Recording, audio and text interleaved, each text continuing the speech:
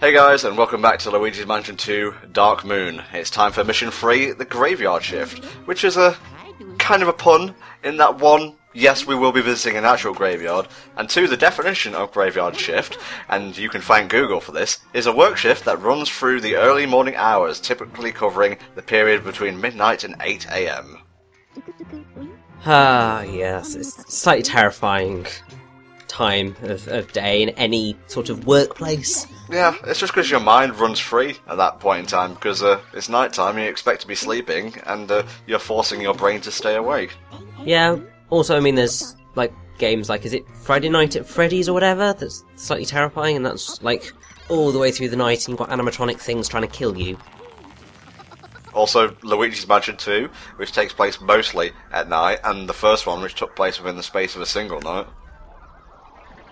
Yeah. I mean, I don't know quite how long Luigi's Mansion 2 takes in terms of stuff, because it doesn't really show Luigi sleeping. So I would assume this is also in the place of one night, but it's much less obvious, and it doesn't really get covered. I don't think it's really important, honestly. You're just going about having a charming, whimsical time, watering plants, rescuing toads, collecting treasure. Does time matter? No, you're trapped in an infinite loop and you are never allowed to sleep. But isn't that surely, like, almost every Pokemon game ever? Sort of. I mean, there are beds, but you're not really allowed to use them. No, you can have naps in Pokemon, that's how you restore health, like in Silphco and the like. They didn't even bother with the key this time, they just locked it up with vines.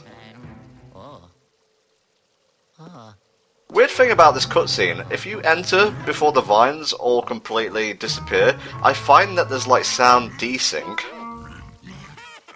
It wouldn't surprise me, because I think it's got a lot of bugs, this game does, so that sort of thing would make sense, I think. Well, Luigi's Mansion 2 is like, I would say one of the 3DS games that pushes the system almost to its limits. I would say the one that pushes it to its absolute limits is Smash Bros. 3DS, because you can't even use the internet channel and the like when that thing's in use. At least until the new 3DS comes out. Will you be getting that? No. Unless there's a game that I really want. At the minute, I have very little reason to make that upgrade. I can't wait until Majora's Mask 3D gets announced for the new 3DS and everyone grumbles but eventually buys it anyway because Majora's Mask is the tightest shit. I say, one thing that I'm very interested to find out is what the apparent rumour is about 2 Wii U remakes that are coming out next year. There's a rumour that that's happening. And I think me and a friend were kind of discussing it and kind of thinking about it. There's only really 2 big games that we could feasibly see them doing, which is like a Super Mario Galaxy HD bundle and like Twilight Princess. Because a lot of the other games are either too niche or they've already got a representative or things like that. So it's going to be interesting to see what those are. If it happens that Majora's Mask is actually one of those, then I think the internet will absolutely flip its lid. Yeah. You could say Majora's Mask is a bit of a niche game, but it has a hardcore following.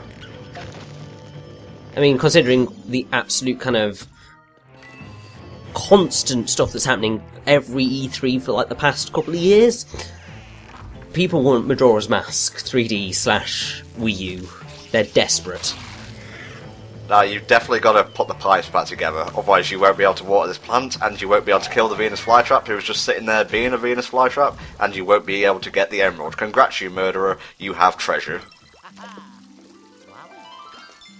It's for treasure, you monster. I gotta say, I kinda miss getting rubies, sapphires and whatnot in the same place. I get that they did it to make each mansion kind of thematic, and I appreciate that. It adds a certain level of charm, but I like all the treasure, and I want all the treasure. Give me all the treasure! I know, it's also a shame, like, the pearls have disappeared. Yeah. Because they were always quite fun.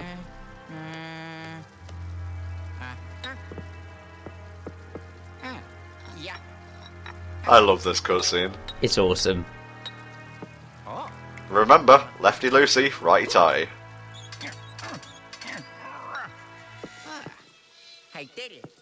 Yes, Luigi, you did do it. Well done. He is adorable. I fucking love Charles Martinet, even if he is cuckoo and crazy in the insane brain.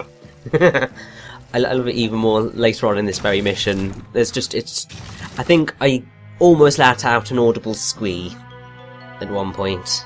Ooh, we're inside the tree now. Things are starting to get a little bit spooky. I say it very much reminds me of like the Deku Tree. Yes, actually, yeah. Can't even go up a flight of stairs in this game without there being a ruddy ghost.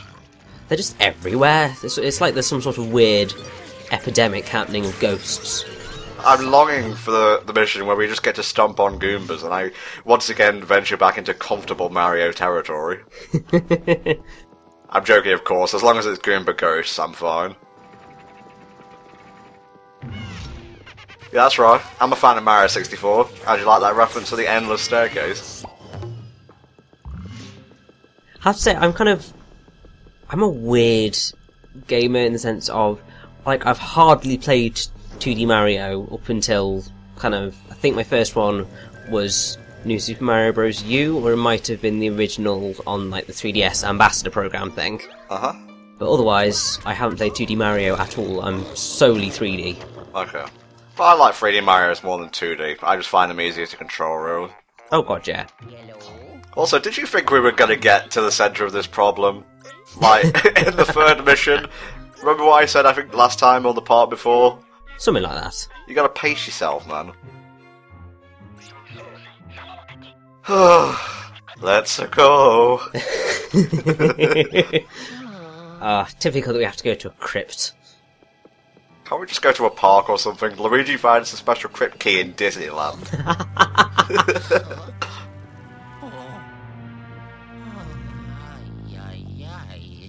Fun thing about that shot there, it's basically a complete replica of what they did in Vertigo with the camera shot. Uh-huh. That's where that comes from. Here I go. Well, that's one way to get down, I guess. I don't know why he didn't decide to take the stairs, because, I mean, you know, you've gotten rid of the ghosts. Would have been slightly easier. That way's quicker, and also going back to the Deku Tree, that's what you had to do. Go to the top of the main room and jump down, break through the cobwebs to reach the bottom level. Once again, a little bit of depth perception issues there. Couldn't find the flame. Couldn't get purchase, as it were.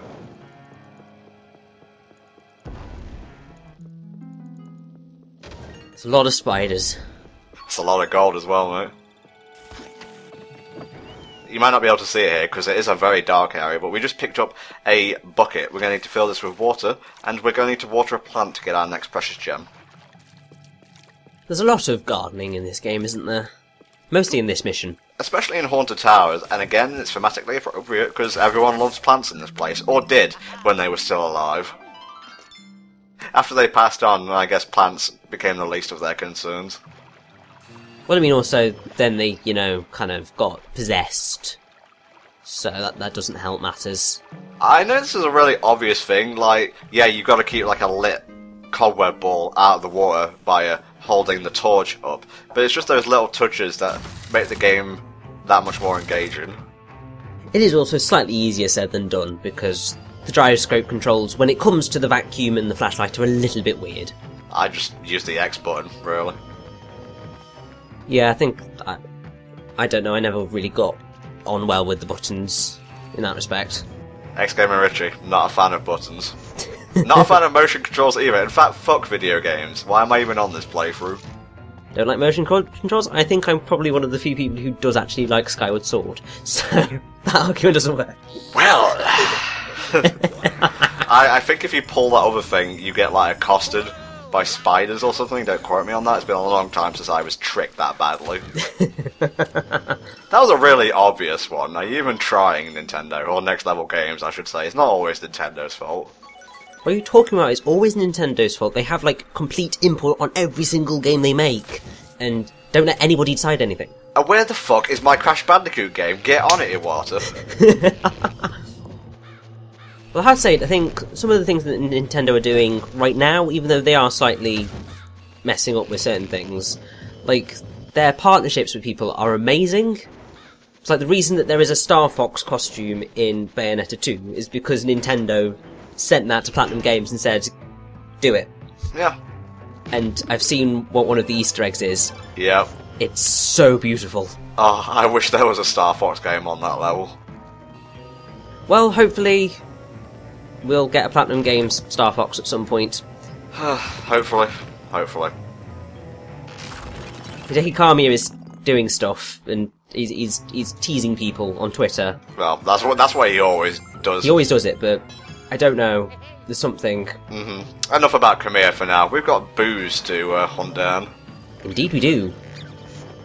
Alright, let's see what Pony's going to offer up this time. Haha. Yeah, a slow clap, that's what that one deserves. I mean, it's sort of slightly weird. I don't know why they decided to go for Beluga as the thing to pun off of. Because you can make a boo sound out of it, mate. That was the selection process for the names of the boos in this game. Very true. Although something slightly interesting I found out was that kind of the Luga part of Beluga may be a slight sense of origin for Lugia in Pokemon, because it's a white whale with a sort of similar body shape and coloration to Lugia. So there may be a slight link there, but probably not. Oh, it's Toad. They're so adorable in this game, and they squeak when they walk, which I think is a reference to the old cartoon. Don't quote me on that. I have no idea, but it's like the most adorable thing ever. Yes, they're there.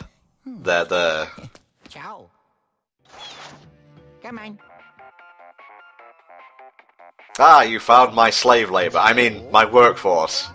Fuck it, they're slaves. They work for practically nothing and they don't complain.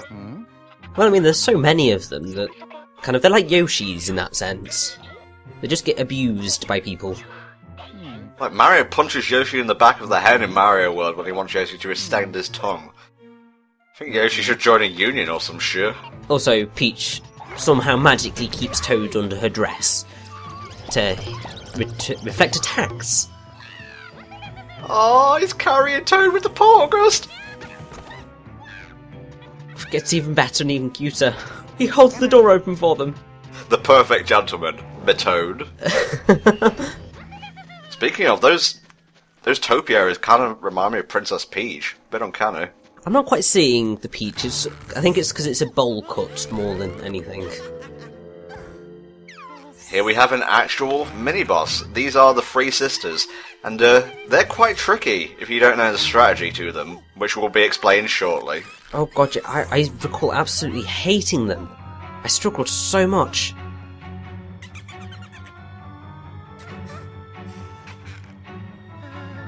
Hope you haven't forgotten about me, big boy. Luigi never gets on well with graveyards. Just nothing good ever happens there for him. I can't actually think the last graveyard he was in, because I don't just really remember there being one in...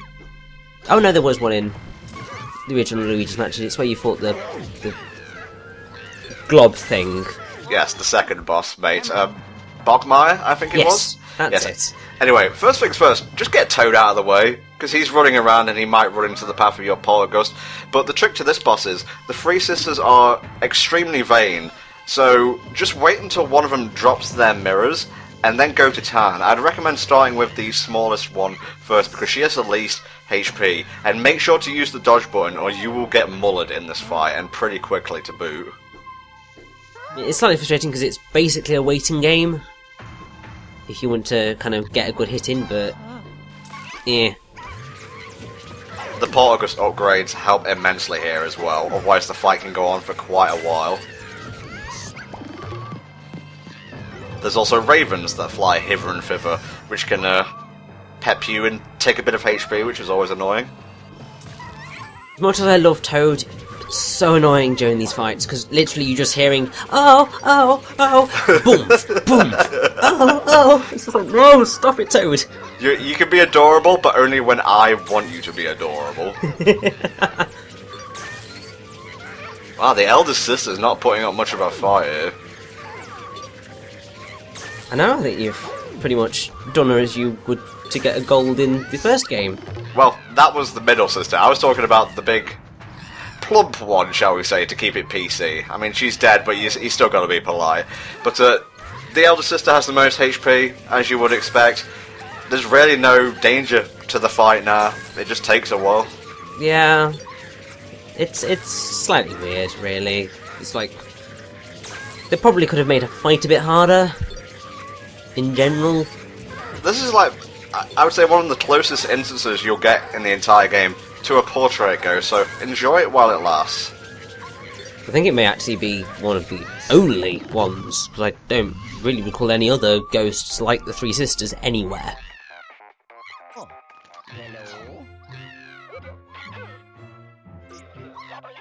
Huh. Okay, so I guess they were someone when they were alive. Well, everybody was someone when they were alive. I mean, come on. I don't have a response to that pedantic reply. Starts to get a little bit creepy when you realise, yes, these people were real, because the ghosts in the first game were created by Van Gogh. Someone actually clued me in, put me straight on the lore of the first game. Like, the portrait ghosts were real, the mansion was fake, the ghosts were fake, created by Van Gogh.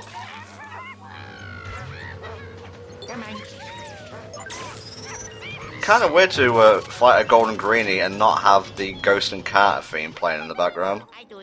Yeah, I've noticed sort of in this part there have been a number of instances where the audio just freaks out a little bit. It's like it cut out during the Three Sisters fight rather randomly and stuff. Well, at least Toad's enjoying himself. Well, I mean, it's largely because there's no ghosts around just yet. Well, there's other obstacles you have to kind of carry Toad through, including water, ice cream. He doesn't like chocolate. He's kind of lactose intolerant in that regard. So he's basically like Ellie in The Last of Us, except more adorable. Yeah, much cuter, I'd say. Well, he doesn't look like Ellen Page, so that's a plus.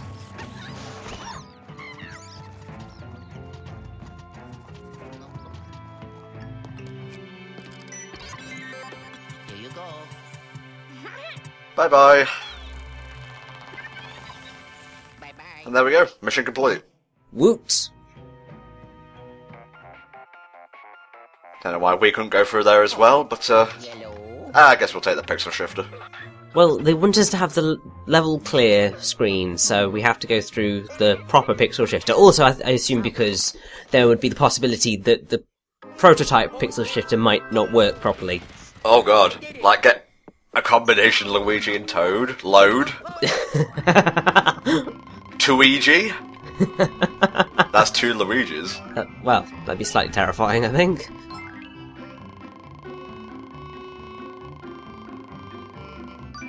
I'm surprised I got gold on that, because I took a lot of damage. It's only 25, it's not that much. It's a lot of damage, Richie. I don't think you understand how my mind works when it comes to the recording process. It gets worse in later missions, though. Much worse. Well, it's because it gets harder.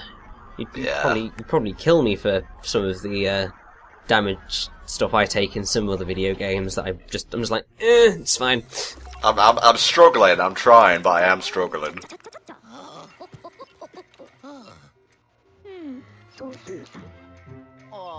Actually, that's a point. He told us the key would be inside the crypt, but we found the toad instead. I feel robbed.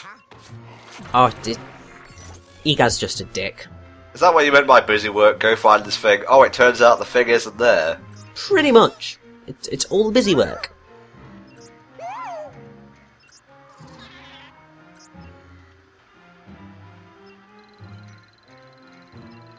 Tantalisingly close. We should have that upgrade by the end of this mansion.